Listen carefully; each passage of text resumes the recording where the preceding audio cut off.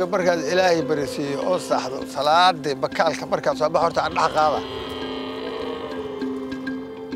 صبح مركز واجب بريسي صلاة دكتور المالا الروح اللي لو ركز صباح يتساعد ما بالكويس اللي تسوي الوجرة تضرب جري أنا كل راعي جيل أنا أسير لحظة يوم يبردوا يقاوم ميت جعلنا رغبه حبي أسوق وياها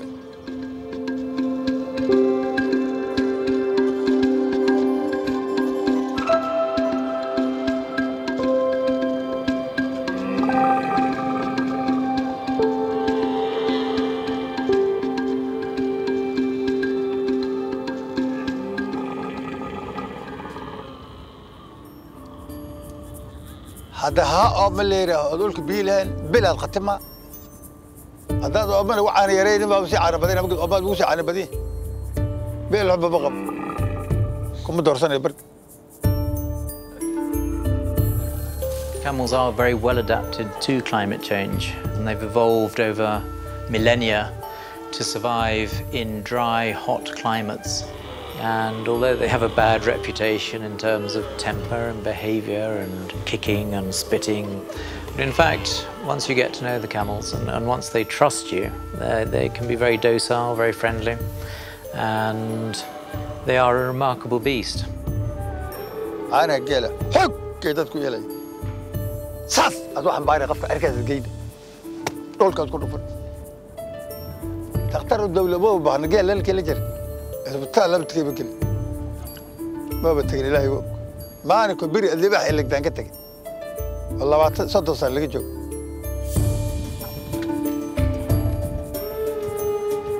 أنا وحقنا قاعدة جاري حتى أنا عارف إن شافوا قدنا باش شافوا قدنا قرابة إيه بعد سنة السوق ولا العنا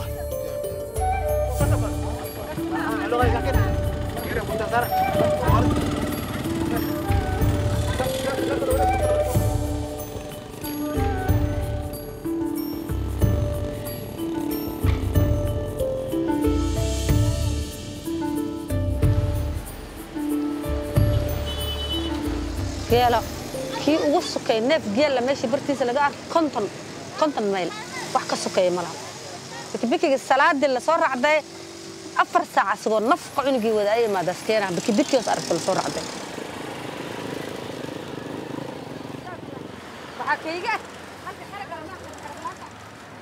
بس نكي عانا فريش إيقا قدنا ينكا قدا الماء النفقاي ونقناي ويالك على السينة أنا هلا كركرين أجيل كرسة أو نظيف أو هاودك. You know, our people are pastoralists. More than 60–70% of the population rely on livestock. And the Somali community believes the best animal you can keep is a camel. And our people, when they fell sick, they mix camel milk and urine, and somebody becomes healthy again, back to normal. It's widely claimed that there are lots of medicinal properties to the milk. It's a different makeup of the proteins, the carbohydrates, the fatty acids, etc. in the milk. And that's what makes people claim that it is much more nutritious. And that's another thing with camel's milk. It has a very high vitamin C content. So for societies who don't normally eat fruit or vegetables, that's where they've been getting their vitamin C sources and have been perfectly healthy all this time.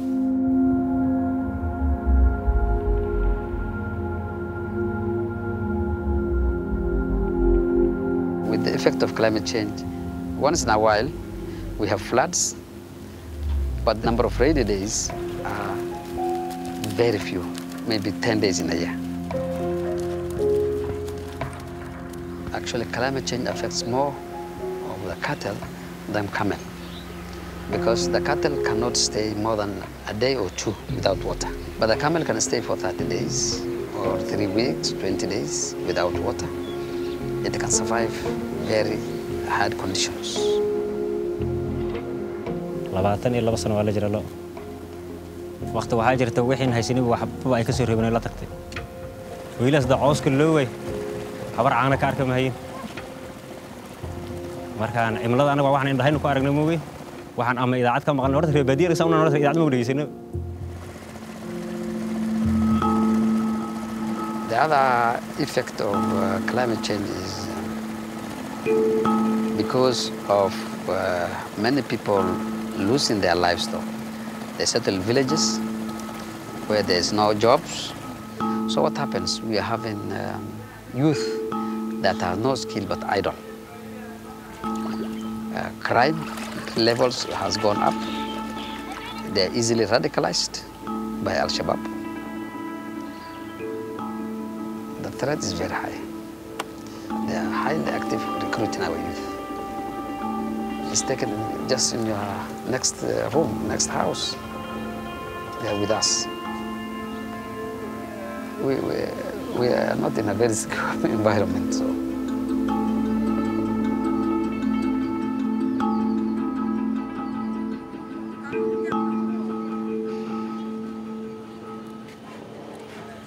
أنا وحوايا 15 سنة عانق جذاي إلها ما هذا الشيء وأكو كرسي عنتوا وأكو عني وأحير ذاتك لا يواسي الماء الدكسي سكول ده لوسه في جواب وبح أنا محجرنا جرجع أنا هداوي أقل كذا جوجا وأكو كاجونا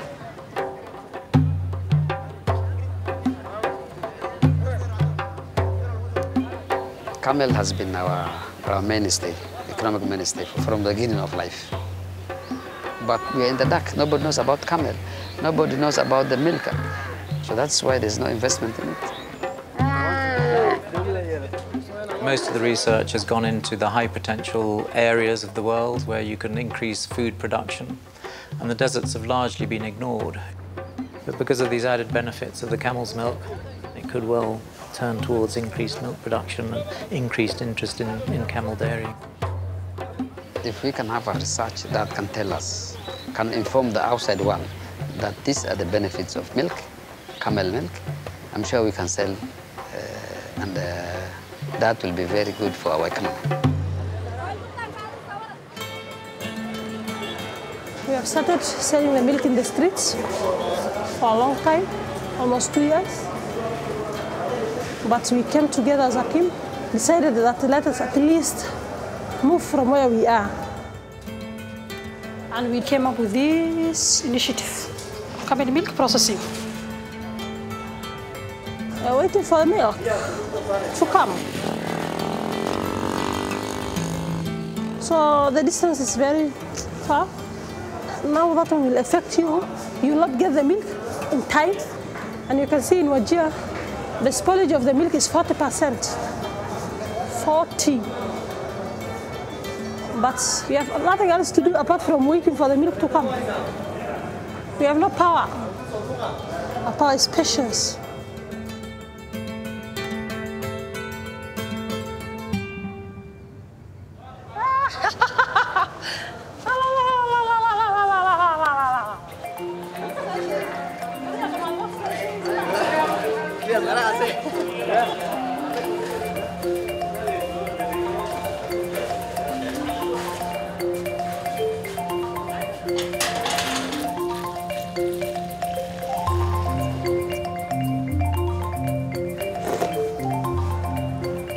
The milk is okay.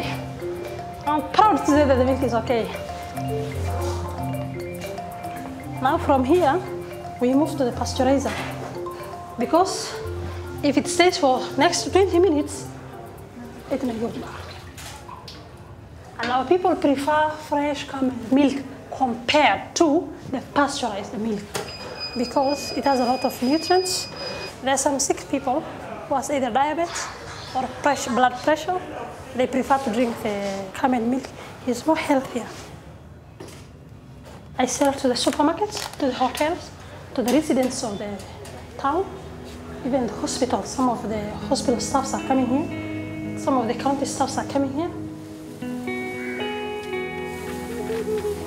It has improved a lot in my life. My biggest dream is we must be out of this county to various counties so that our product can even reach the big markets we want to reach with the time.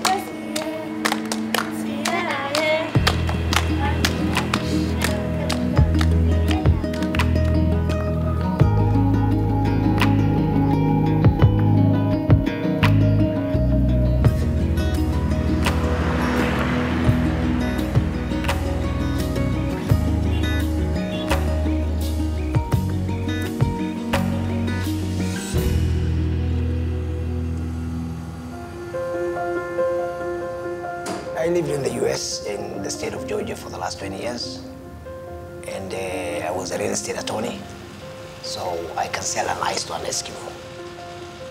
Camel milk is the next generation dairy. That's what I believe. Most of the people are going healthy at the moment. And they believe that, camel milk is medicinal. As a result of that, a lot of rich people or middle upper class are drinking it. And mostly they are being prescribed by their doctors. We are working with the universities and also research centers. They come here every 3 months. They come and check samples of milk. And now we are working with the allergy doctors and lactose intolerant. Those ones, they are responding very positively. I think the body of research is now beginning to show the benefits of drinking camel's milk, particularly in terms of benefits to autistic children, improving behavior, improving sleep patterns, concentration levels. We've also done some work here in Kenya looking at diabetics. Although we couldn't prove it statistically, there was definitely an improvement in the blood sugar control. So the evidence is building. We haven't exported yet, but I will be very glad if I see my product on any supermarket on the shelf of America. That way I will know that I made it.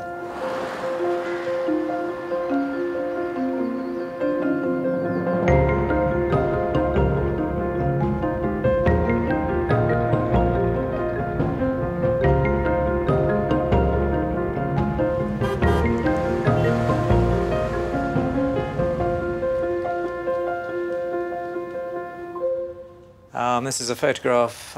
We got married in Nanyuki and we had a camel at the wedding. That was how Sophie left the wedding party, was on the camel. From an early age, I was very interested in the deserts. During the teenage years, I used to spend a lot of time in northern Kenya. And then I ended up doing 7 years research on camel milk production. So there's quite a long history with camels in the family. And yeah, long may it last.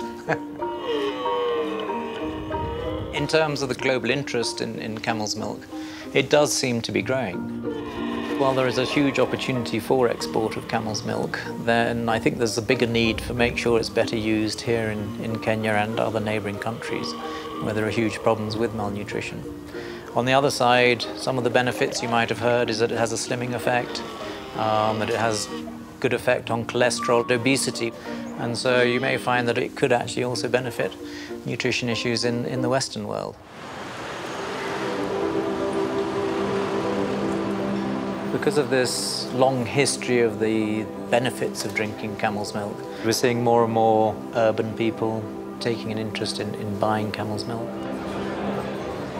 We are in Nairobi CBD, actually, the Central Business District, a Somali restaurant. You ask for tea, they'll just bring you a camel tea without even asking. We have so many, or rather different types of products being taken out of this milk, camel milk. For example, we've got yogurt, we've got camel latte, which is loved specifically by even non-Somalis. It helps with my digestion and you feel energized. And you can actually feel it instantly. When you drink, that day you'll actually feel it. Like it's a detox.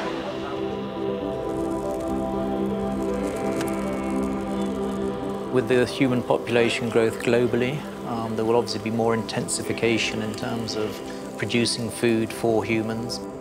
We all know the impact of livestock in terms of being blamed for global warming. In some countries, there's going to be less rainfall or higher variability in the rainfall. And the camel is going to be one of the best adapted animals to deal with that. So really, they are an animal of the future.